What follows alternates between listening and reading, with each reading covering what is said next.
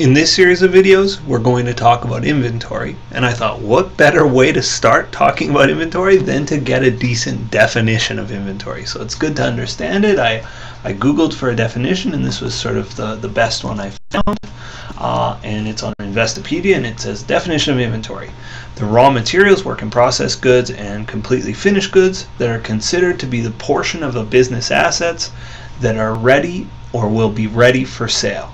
Basically, when I think about inventory, especially when I think about it in the framework of an introduction to financial accounting, what I'm thinking about is any assets I own that I own for the express purpose of selling. So if you think about a retailer, it's the stuff they keep in stock, the stuff that's sitting on the shelf. So if I think about Walmart of the world, it's all the stuff that's sitting on the shelf waiting for the customer to buy. And that's how I like to think of inventory, at least in this context. If you're doing managerial accounting, you'll worry about raw materials and work in process. We're going to think about it from the Walmart model. They buy a good, it's already ready to sell, and then they turn around and sell it. So they buy it at one price, they turn around and sell it at a higher price, and where Walmart makes money is that point in the middle, right? They're buying at one price, they're selling for a higher price, and they make profits in the middle. So in fact, why don't we look at how Walmart might account for the most basic of transactions?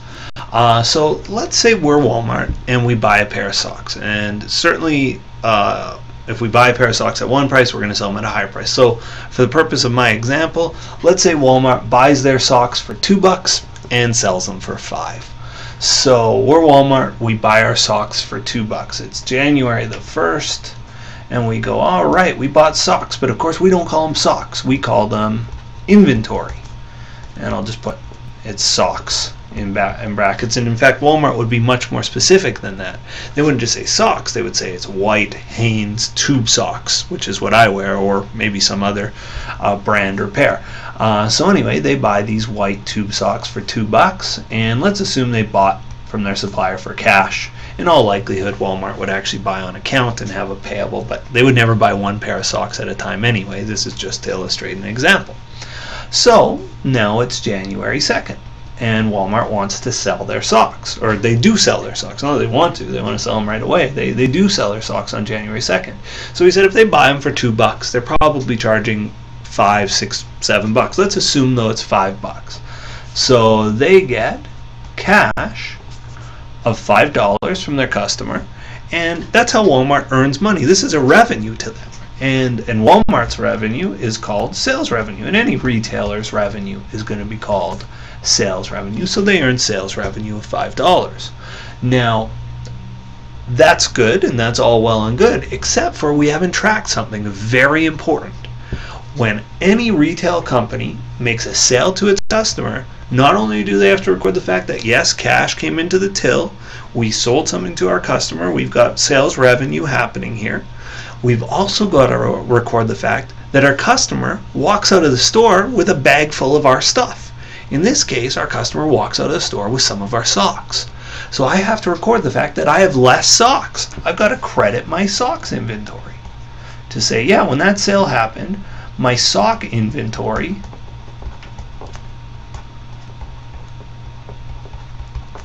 went down by $2. Now this is going to give rise to a new expense, and it's an expense we haven't talked about yet, and that expense is called cost of goods sold. And so when Walmart sells its pair of socks, it has a cost of goods sold of $2.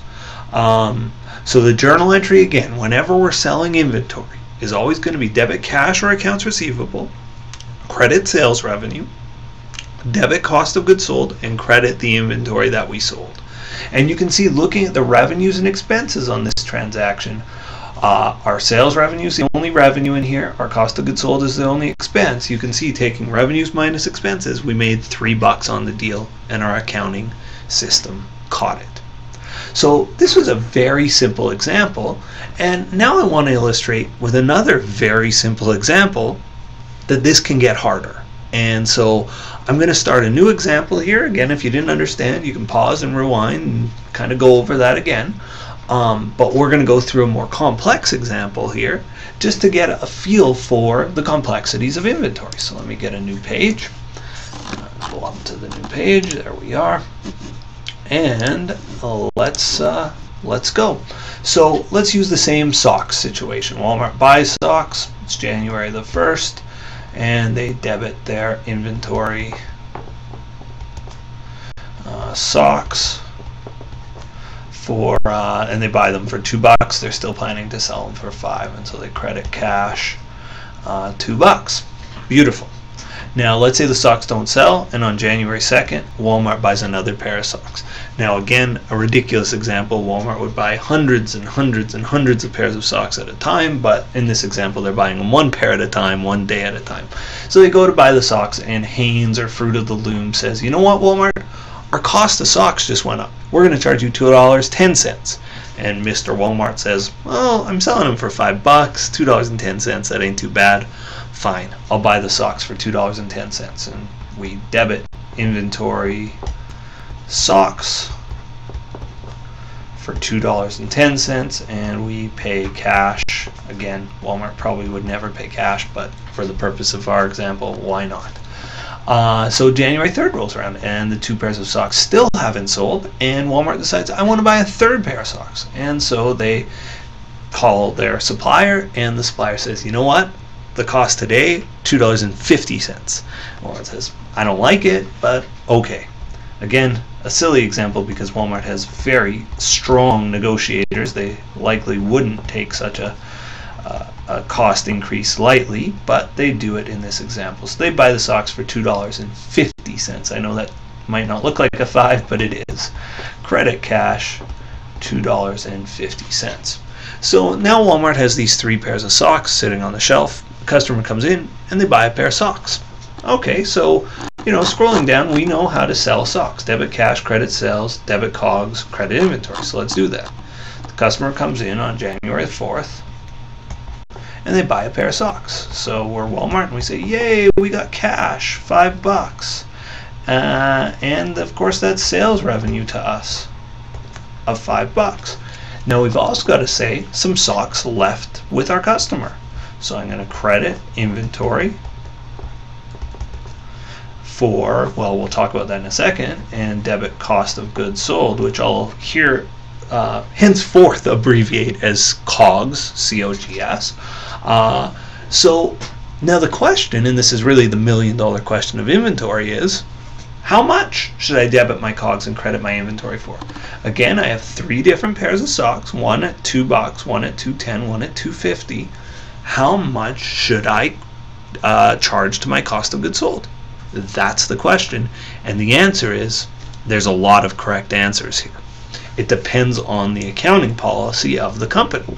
So when I look at this situation, I could say, okay, well, if I was using milk, if I go to the supermarket and I buy milk, I notice that they always try to sell the oldest milk first. So somebody like me reaches around to the back and pulls out the fresh milk, but companies selling milk and groceries, they try to sell the oldest stuff first.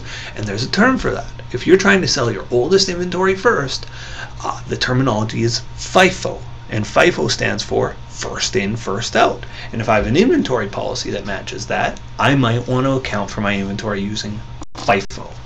So if I'm using FIFO, first in, FI, first in, FO, first out, if I'm using FIFO in this scenario, my oldest socks are the ones I would account for as having been sold. So if I were using FIFO, my COGS and my credit to inventory would be $2 because I would just take the oldest item, which would be January 1st. Now, the flip side of FIFO, you probably can guess, is called LIFO. If FIFO is first in, first out, LIFO stands for last in, first out. And it's the opposite.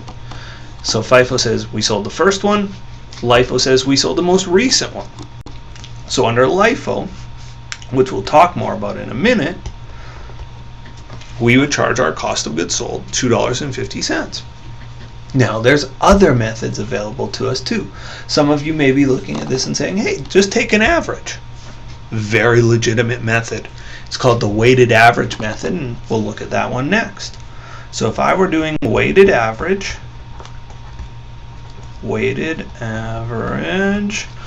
I would look at these items and I would go, okay, 2 plus 210 plus 250, that's 660 divided by 3. My average cost in inventory is 220.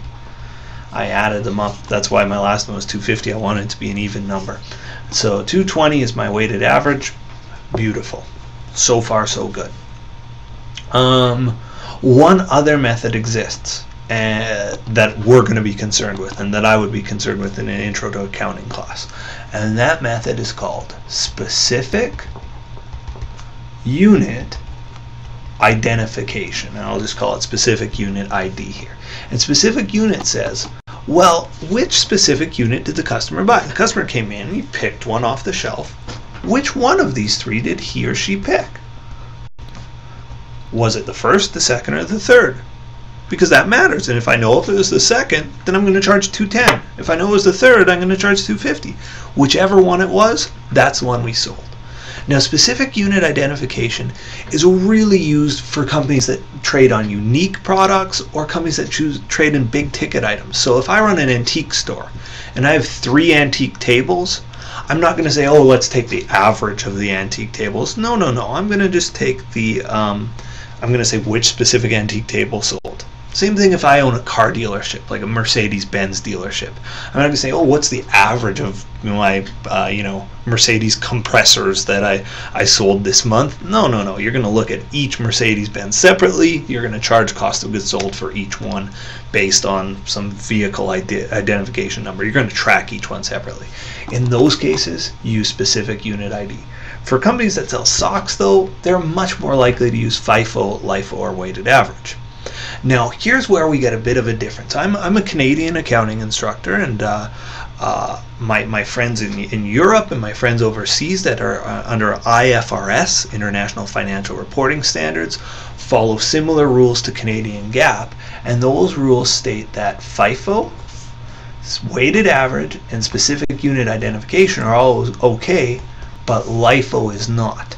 Now, our cousins to the south, our American cousins, LIFO is absolutely okay for you. But because of that, my focus here is supporting my own class. I'm going to hone in on FIFO and weighted average specifically in the next couple of videos and show you how to deal with them. Now, you're in luck, because if you can understand FIFO, LIFO's really easy. LIFO's just logically follows. It's if you get how to do FIFO, you'll get how to do LIFO. So I'm going to focus on FIFO and weighted average. I'm going to leave LIFO off because, again, it's not allowed under international standards. It's not allowed under Canadian rules, and that's really the focus, and that's my primary audience here. So we'll leave it there. Our next video will walk through an example of how a company might deal with FIFO method accounting record keeping.